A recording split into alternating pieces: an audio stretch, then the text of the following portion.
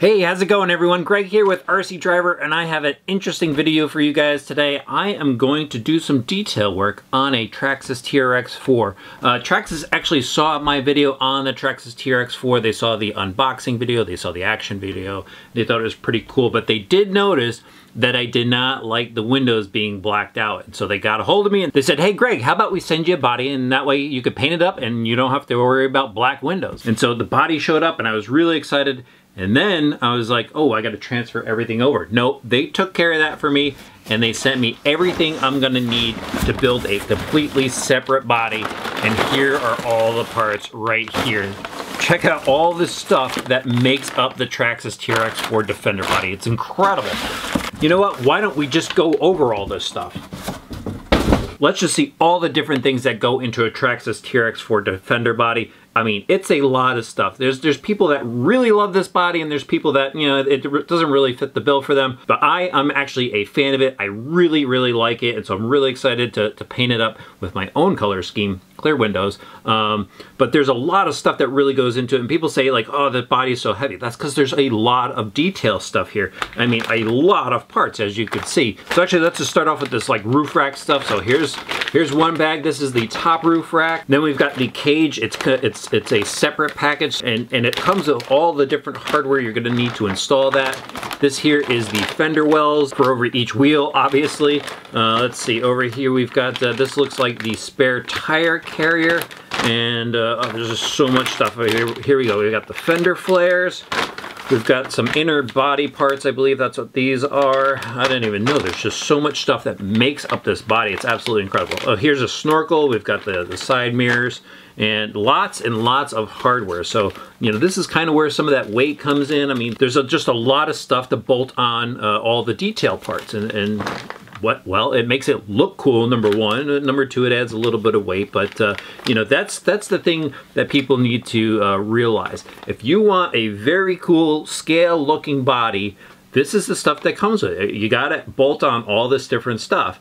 And you know, people are kind of criticizing Traxxas for the weight of the body. However, I've seen a lot of vehicles out there with probably just as heavy of a body. Those guys that are like making custom bodies, they're using hard bodies and then filler to fill them in 3D printed bodies and then using filler on it and then painting it and then adding the scale accessory. I mean, that all adds up to probably just as much as this thing weighs. So, you know, again, if you want a cool scale look, there's some weight involved to it. All right, let me get back to this. So we've got the grill parts are separate, the rear tail lenses are separate, more hardware.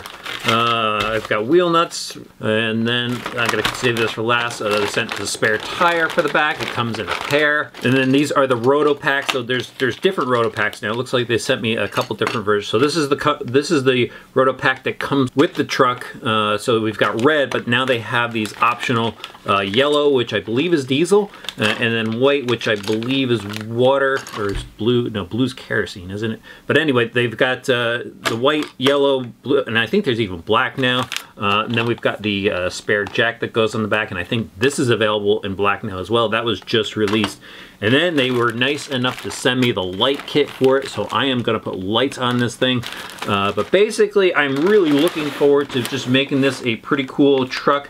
And what I think I'm actually gonna go with, I kind of like green. I had a import show car that was green, and I'm kind of into the green stuff, so I'm gonna go with like a British green on this with the off-white roof, and you know, still keep it within the look of a scale Defender, and just go and show you all the different parts that go and bolt on as I build this thing. So I've got a lot of work ahead of me. What's really cool is this body does come with the decals and it comes with the window mask. So I'm really excited that I don't have to go and cut out all the different windows on here. That's very cool to see. But again, I have a lot of work ahead of me. I might as well get right into it. So as you can see here, I've jumped ahead on preparation of the Traxxas Defender body, and what I've done so far is I went and washed it out. That's the first thing you want to do with a Lexan body. You want to go ahead, go to a big sink, put some dishwashing detergent soap in there for your plate dishes. Use like a mild soap and make sure it doesn't have like that hand softening aloe stuff in there. And put a couple drops in there, use some warm water, and use a paper towel to really scrub out the inside of the body. Reason why you want to do that is sometimes there's mold agents like oils that get stuck to the body during the mold process.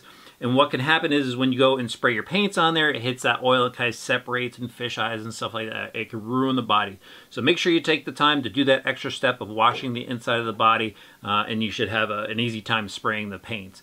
All right, when that was done, obviously I dried it out really well, and then I went ahead and I started to apply the window masks.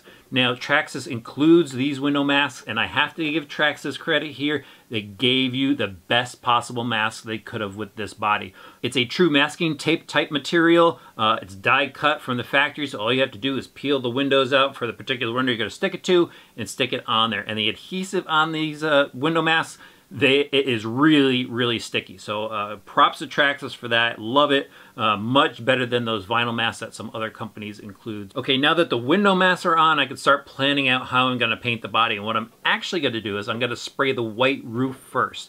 Yep, a lot of people say make sure you spray your dark colors first. Well, as long as you do the process correctly, you can actually go and spray lighter colors first, and that's what I'm going to do. I'm going to spray the white first, and the reason why I'm going to do that is I put a new roll of masking tape, and I'm going to use that nice new clean edge on the roll of masking tape to mask off the line of the roof from the bottom. I could try to do it from the top, but getting the masking tape into this curve, it could kind of distort and shift the masking tape as I go along. So I'm actually going to come up from the bottom and use that sharp line here from the bottom, and then I'm going to cover the whole lower portion of the body because that's going to be green, and I'm going to spray the white first. What I'm going to use is I'm going to use this Tamiya PS1 paint, polycarbonate paint. Make sure you have the right paints for Lexan. It is a special paint. And I'm going to put a couple of coats of white on the top here. And then what I'm actually going to do is I'm going to go and spray it with a gold. And the reason why I'm going to spray it with the gold is I don't want that really bright white. I mean, some of these bodies, some of the bodies I looked at online, sorry, the real cars that I looked at online have a pure white roof.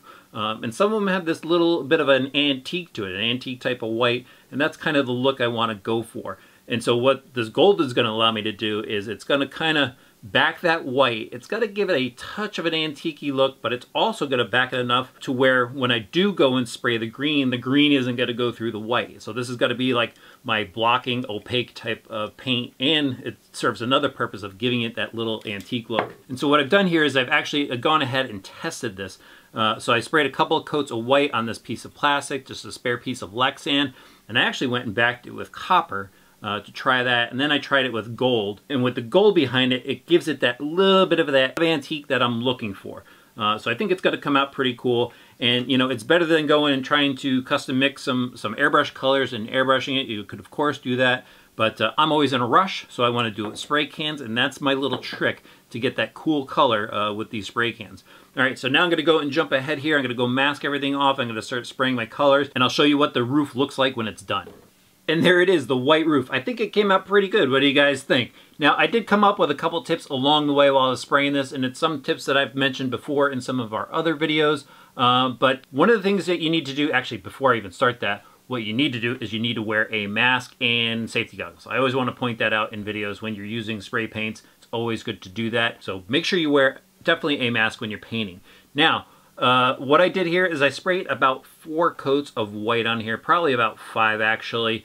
And one of the things that you really, really need to do is warm up the can of paint. Now, the reason why you want to do that is it has this little ridge here. And that ridge, it's really hard for the paint to get into that ridge. So by warming up the can under some warm water, what that's got to do is it's got to build up pressure inside the can, and it's got to allow the spray to come out in a finer mist. And that finer mist will help get into that little ridge around the roof line here. So kind of an important step, and keep warming up the can as you go. Every coat that you put on there, warm up the can again just to make sure that you get that fine spray that will give you a nice finish. All right, so once that was done, I went and I actually sprayed the gold as I talked to you about before. So there's the gold in there, and it didn't really change the color much. I mean, there's just probably just a light tint difference between just the straight bright white and what I got here for the final look.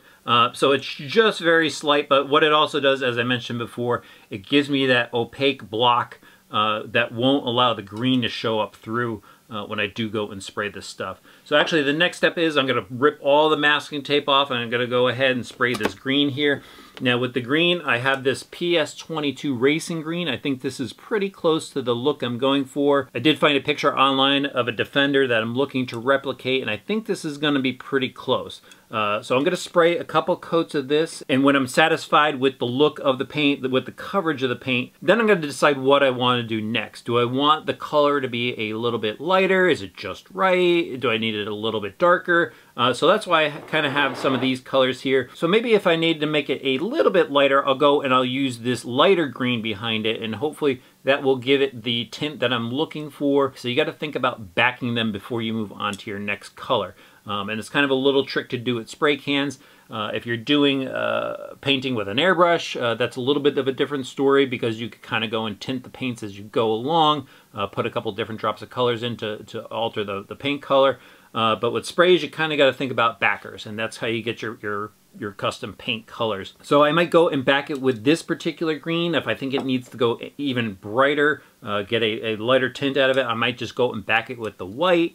If I think it needs to go darker, I might just go and back it with the black. So you kind of got to eyeball it as you go along, kind of think about what the colors are going to do to interact with each other and what that final color is going to be. So I have a lot of masking tape to pull off. I'm going to rip all that off. I'm going to give this body a healthy dose of more paint, and I'll show you what the final color came out to be, and I'll give you some tips on what I found out during the process. Well, after a lot of painting, I'm finally done, and I used about 1.5 cans of green on this thing to get it to the point where I really like the color. And I think it came out pretty good. I didn't wind up using the lighter green that I mentioned before or the white. I actually wound up just spraying the black on there. Wanted to darken it up a little bit from what I had, but it stayed pretty much the green out of the can. Pretty close to the Defender that I found online that I was trying to replicate. So I think it came out pretty good. So the next step is to go and pull all of the overspray film off, and I'll pull the window masks off and everything. And then I'm going to move on to the decals. Now Traxxas gives you some pretty cool decals to go and put on the body, and as you could see, it's got the blacked out windows, and well, that's what I was trying to get away from. So actually what I'm going to do here is I'm going to go and put these decals on. All the windshield decals on, and of course the lights and vents and everything like that. And then what I'm actually going to do, so I'm going to take my X-Acto knife and I'm going to go back and I'm going to cut out the black areas.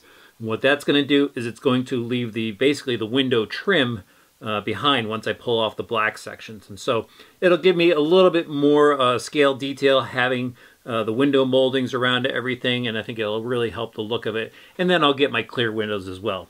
All right, time to do some decal work.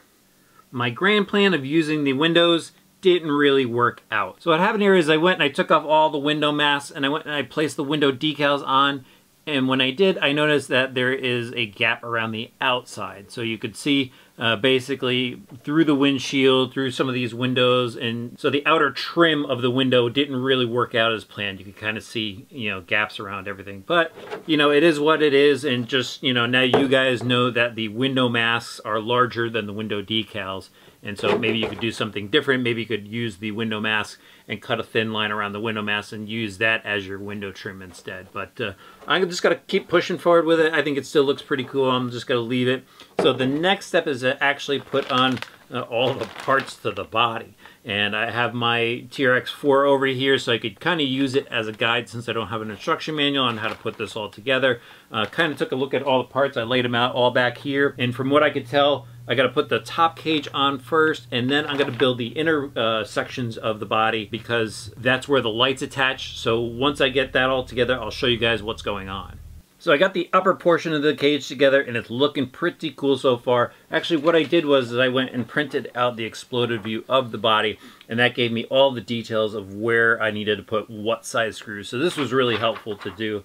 And then, of course, I used my older TRX4 to just make sure everything was going in the right place. But it's pretty simple to get everything together. And like I said, so far, it's looking pretty cool. So the next step was actually to go and start working on the inner fender wells. And as you can see, I started to put them together here. There are a couple different parts bags you're going to need if you're buying everything separately. And I'm going to list all the part numbers for all this stuff in the description below. So make sure you check that out if you're looking for some of these parts, looking for all these parts. But the inner fender wells just don't go right in. Actually, what I'm going to do is I have the light kit. And in the light kit instructions, it tells you to go and remove the fender well. So since I'm putting this together from scratch, it kind of works out really well. So what I'm going to do now is go and start to install all of these lights, and start with the well lights. So it'll light up all the wheel wells. I also have the headlights obviously come with the kit, and the power system, and even the light bar comes with it, so that'll look pretty cool. Up here I do have to drill a small hole in the roof, so I got that to do. And while I'm doing all that, I do have to install some other parts too, like the front grille and the snorkel and everything, and just start wrapping up a lot of this stuff. And then once I have all the lights in here, I could go and put the fender wells in. So I still have a lot of work to do. I'm going to go and start working on all that. And after I'm done with some of the next steps, I'll show you how it's going.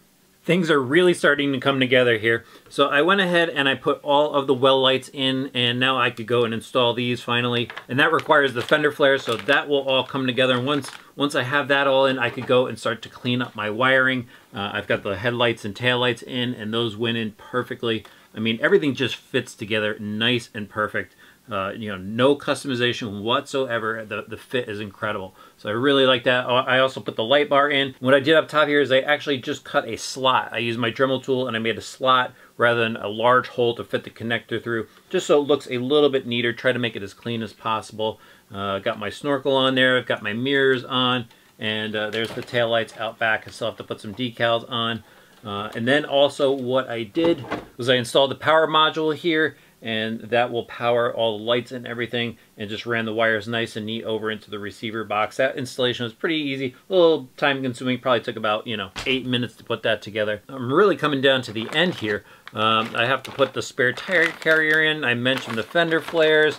I've got a spare tire to put on the spare tire carrier, and then I got to put the fuel canisters on, and I think I'm going to go with the white, and then I have a red jack to go along with it. So I have a little bit more work to do. I didn't really come up with any tips as far as installation goes, other than maybe slotting that hole over there for the light bar to make it look like a nice clean installation. But other than that, like I said, everything fits together perfectly. All right, now I'm gonna go wrap this thing up, and then I think I'll show it to you completely finished, so we can take a look at what these lights look like. And I think the rest of this installation is gonna go really smooth.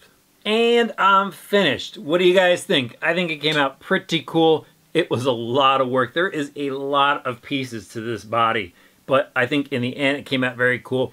A little bit brighter green than I was expecting. I was hoping to really replicate that truck that I found online, but I still think it came out pretty cool. There was really no surprises in finishing this thing up. The only thing I think I could suggest was just to make sure when you're putting the fender flares on, make sure you line up all the holes. With the fender flares sitting in the bag, they kind of are not shaped exactly the way the inner fenders are, so you just got to kind of line up the holes, and that takes an extra second or two.